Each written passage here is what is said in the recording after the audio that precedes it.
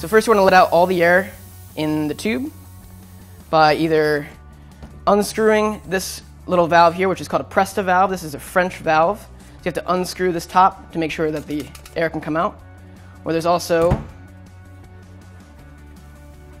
another valve called a schrader valve, and that's one that most people are familiar with on car wheels or car tires. And that's a American valve. This is a French valve.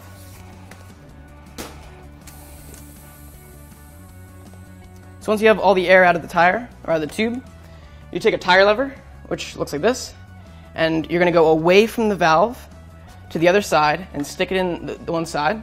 Sometimes you need 2 tire levers to get enough leverage. This tire is pretty easy to get off, so we'll just use one.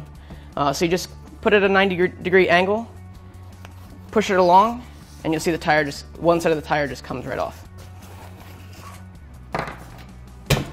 So once you have that one side off, you can now pull out the tube.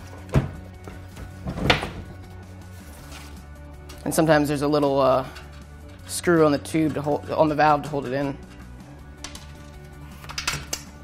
So now the tube's out, and the tire should be really, really easy to take off. Basically, just pull the other side right off.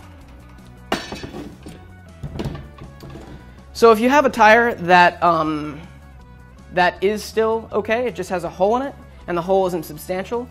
If you're going to work or something like that and you need to patch it very quickly, one easy thing to do is to take a dollar bill or any bill that's an American bill that has this type of paper, and you can either fold it or have it open and put it under the tire where the hole is, and that'll hold it for a little while, just till you get to your destination or to get to a bike shop. Another thing you may want to carry on you are these are tire patches, and basically they're like a patch for your tire that's like a patch for a tube, but just much stronger. So that would be the same type of thing where you'd put it inside, it's an adhesive, and just put it right underneath the hole in your tire.